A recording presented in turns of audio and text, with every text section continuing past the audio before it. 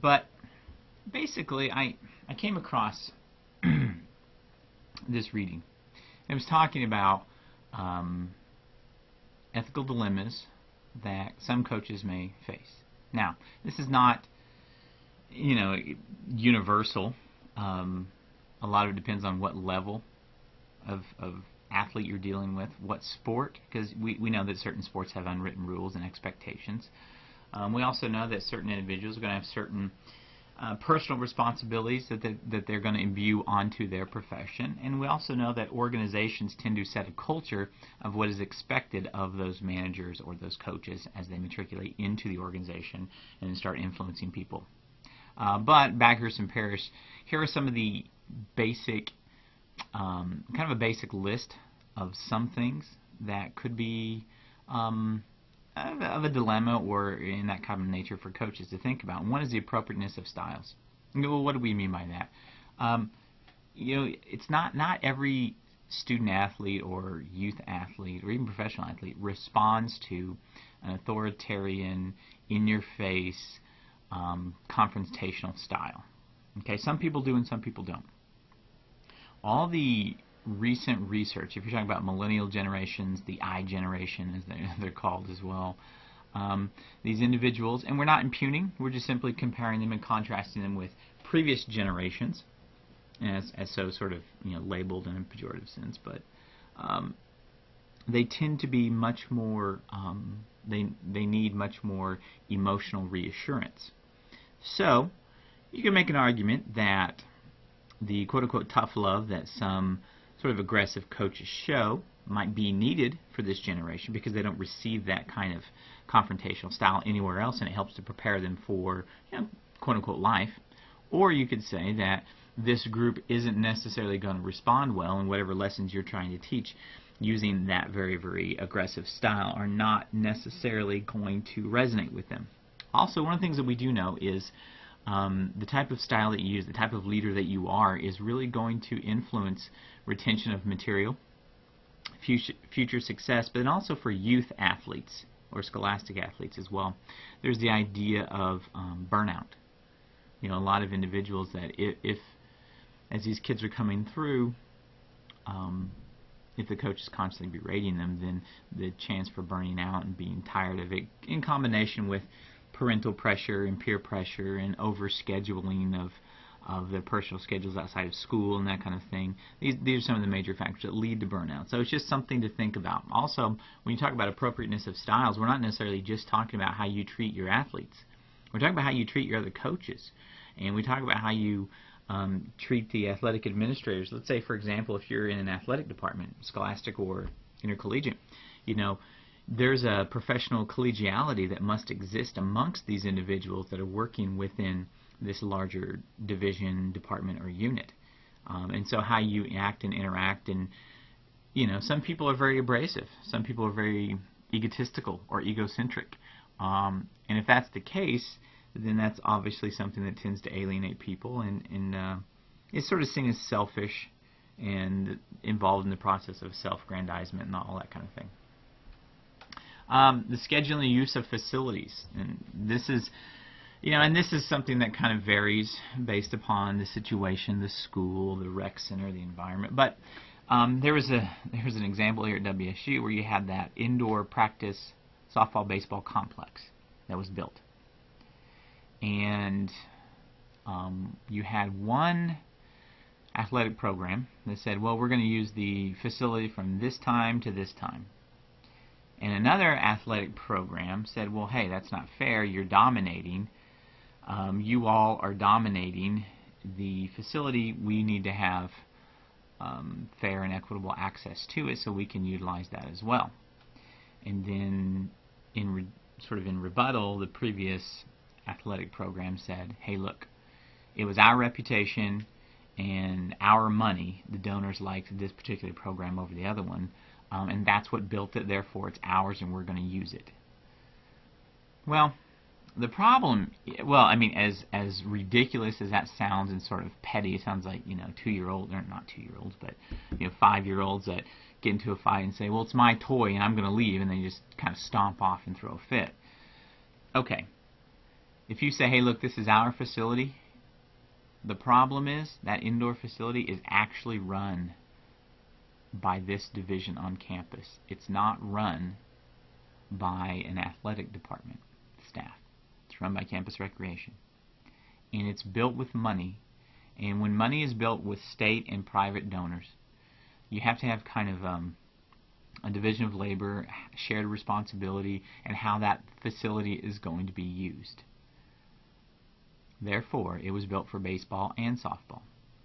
So the people in those offices, the coaches, the managers, have to understand what it means to share, cooperate, and work with others. A sense of professional courtesy and cooperation must exist. That's kind of what that example is about. All programs are important, whether you believe them or not. If they're in the athletic department, they're all important. As a result, everyone needs to share the sandbox. Academic ineligibility. We talked about this before. Some coaches say, look, you need to take care of your business and stay eligible.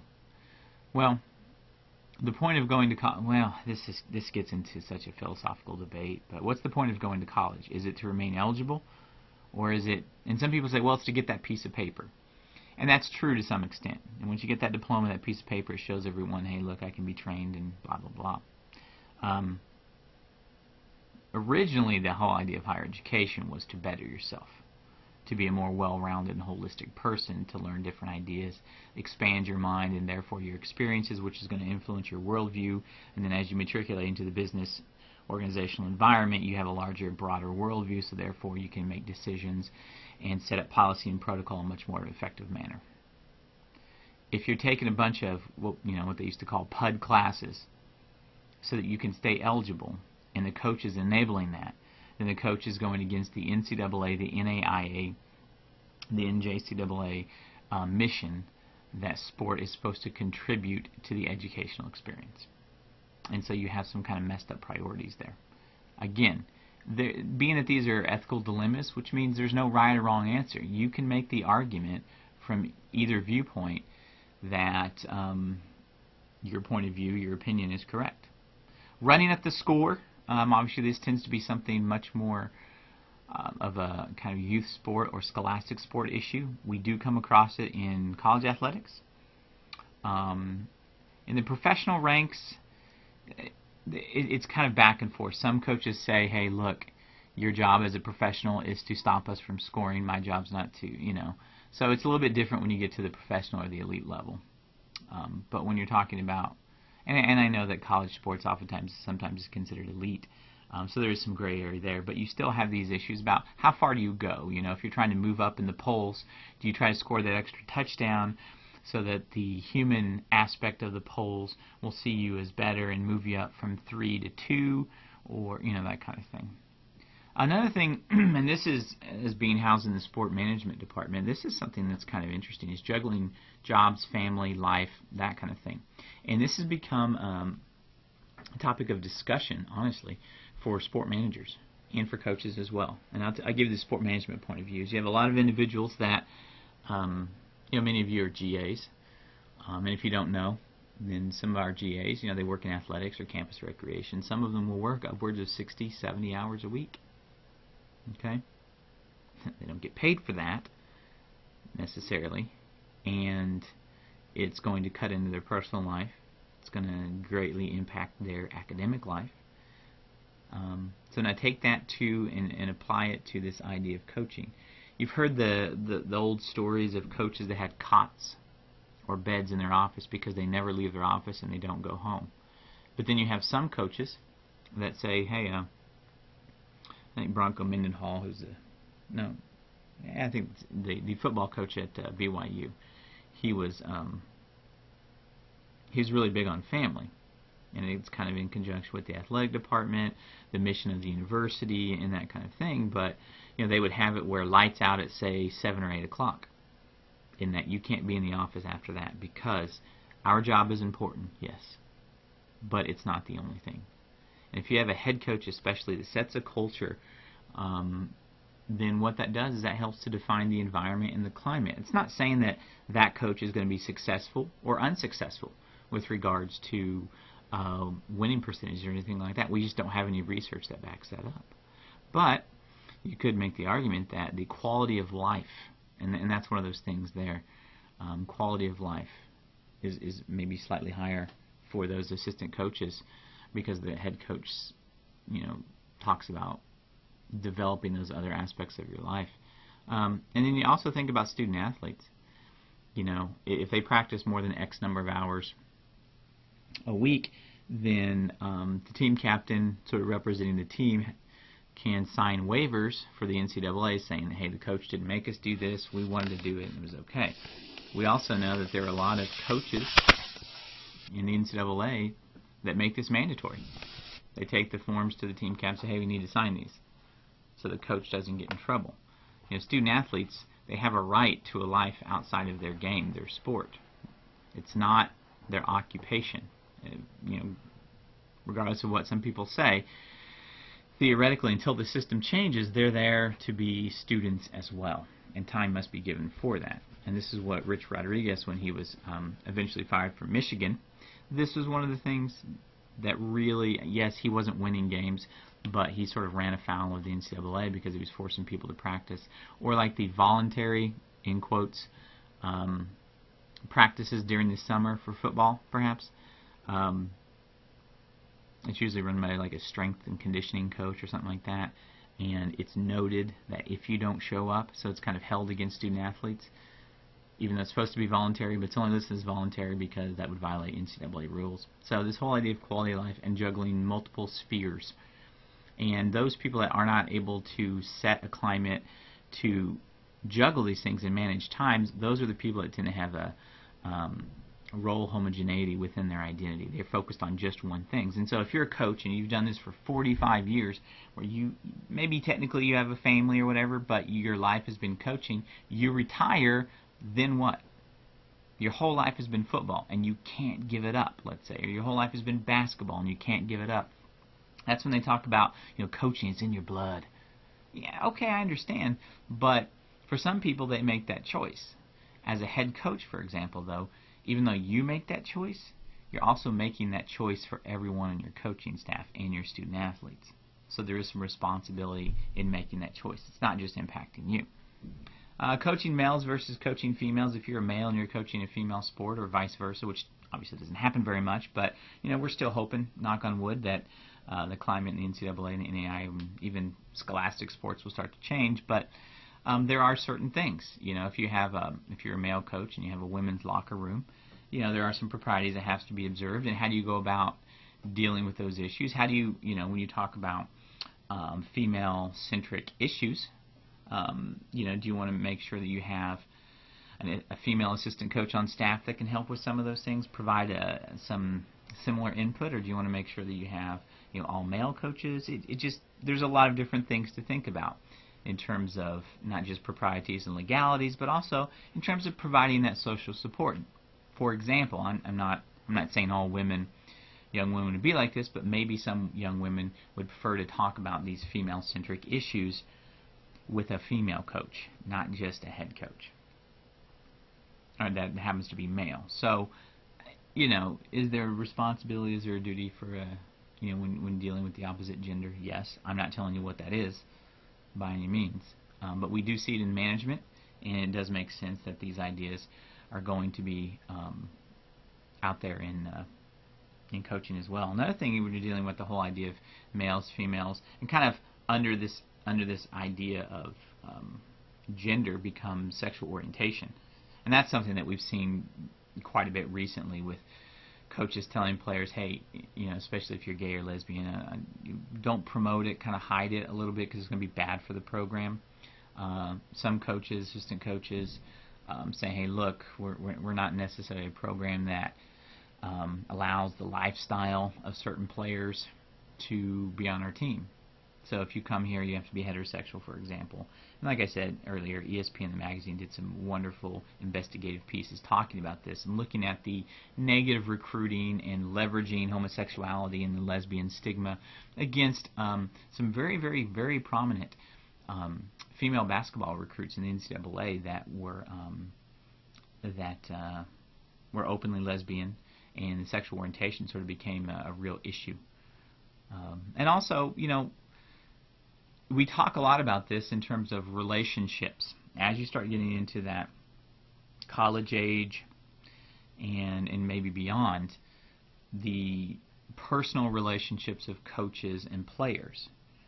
If you have, whether they're heterosexual or homosexual, you hear a lot of stories about head coaches and players being romantically and physically linked and involved and things like that. That's another ethical dilemma. If they're over the age of 18 and you all are consenting adults and this is something you want to engage in regardless of the nature of the orientation, some would say, hey, back off, let them do what they want to do, because I have lots of friends that married their spouse that they met at their work and their job. So you have managers, and I've never, I don't want to tell, my job's not to tell anyone what to do here. That's the job of the coaches and the players to enter into that agreement, make sure everything's legally on the up and up. But then also it's personal choices and decisions, and oftentimes the organization, if it's in the athletic department, for example, is going to have an established culture of what is frowned upon, kind of those unwritten rules, those norms, if you will. And then again, knowing your role or roles again is kind of an extension of some of the things that we've been talking about. Is as a head coach, yes, if I'm an assistant coach and you're the head coach, then you can tell me my responsibilities, but you cannot force your personal viewpoints and worldview on me. You have to know your role. If I ask your opinion on, I don't know, how to manage something, how to deal with a particular issue, okay, then you can't take that opportunity to stand on your soapbox and give your ideologies. Example, if you remember me talking about my friend that is the basketball coach at the Division II level for women, and he was dealing with some student athletes that were coming to him, and they had questions because they were pregnant, and they had questions about that. Knowing your role means some people take that as an opportunity to launch off into an wedlock or an abortion discussion.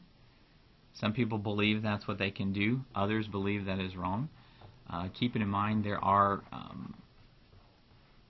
federal laws regarding what you can and cannot talk about in the business setting, what constitutes sexual harassment, and how far you can go in terms of giving your opinion. So, as long as you stay within those bounds, then it's up to individuals to think about your roles.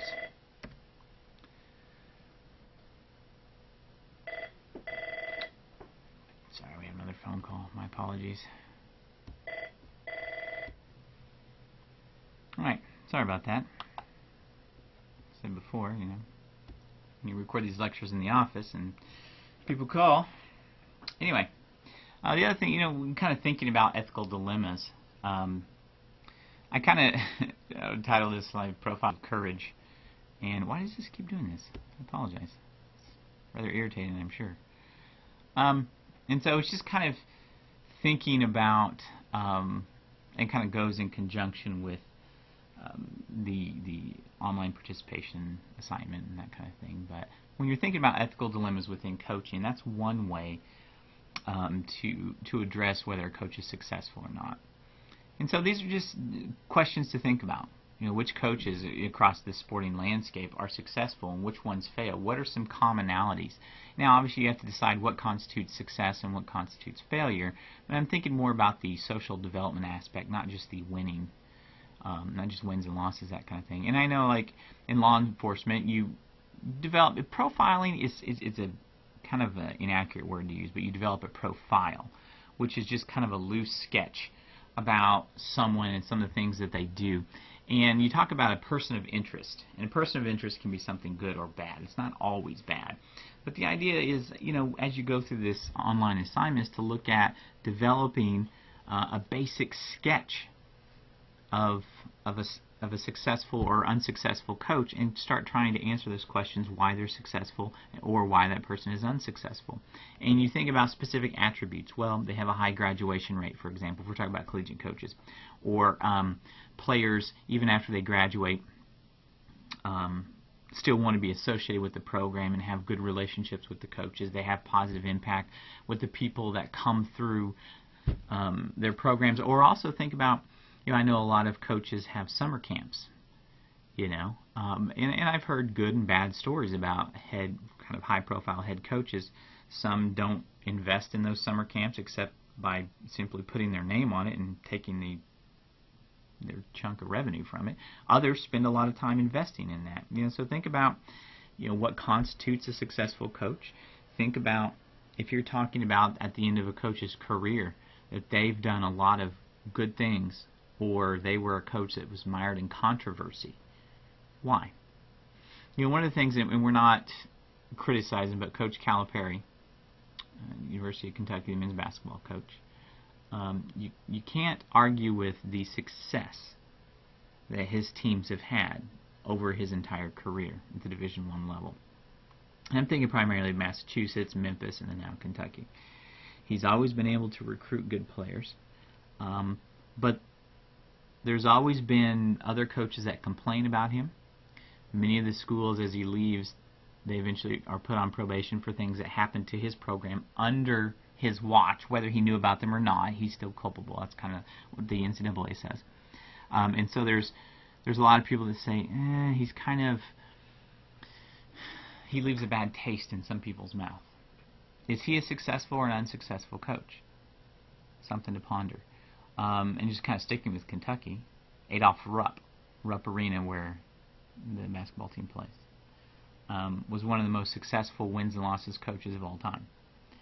But was openly pretty racist and would not for a very, very, very long time recruit any black players to the University of Kentucky or players of minority status or color. And it was rumored, don't know for sure, but it was rumored that he had ties to the KKK. So as a result, again, we don't know all this for sure. All we know, all the record is that Kentucky was fairly late to start recruiting players and starting minority players and that kind of thing. But is that a successful coach or not? Joe Paterno, Penn State football. For a long time, the old story is, and I believe it to be true, kind of listening to the sources and stuff, that he literally fired an assistant coach for teaching the players, the offensive linemen, how to hold and break one of the rules of the game. And he said, we don't do that at Penn State. We don't teach someone how to cheat. Okay? And he's given, his family gave, he and his wife gave over $2 million, I believe, to the library. He had a very good graduation rate of his players. The players seemed to love him. They loved Penn State. But then at the end of his career, mired in the Jerry Sandusky controversy and everything that happened, the statue of him was taken down outside of Beaver Stadium. A lot of his wins were struck from the record, so he's no longer the winningest college football coach of all time. You had a lot of different things. Is he a good coach? Is he a successful coach? Is he not? I don't know. Think of Pat Summitt, famous coach John Wooden, Bobby Bowden at Florida State in college football. A lot of wins. And it was a kind of the amount of money in a shoe scandal that essentially was the final straw with regards to kind of moving him out and him being asked to retire and fired and all that kind of stuff. So the object of what it is you're going to be doing is talking about what makes a successful coach. I don't care what level you talk about, youth level or whatever, but you're going to do a profile of a coach. You're going to identify someone, and you're going to identify a couple different things, 3 or 4 different things, and you're going to use some sources. You try to find out a little bit about this person, and you're going to post, in a little blog that people are going to respond to. Here's this person, this is what they coach, this is what they do, and this is why they are successful or not successful from my point of view. And that's what I'm talking about here is, if we're able to start to develop a consistent set of expectations, or at least a typology for understanding what constitutes success, then we can start to evaluate whether a coach is impactful or not impactful.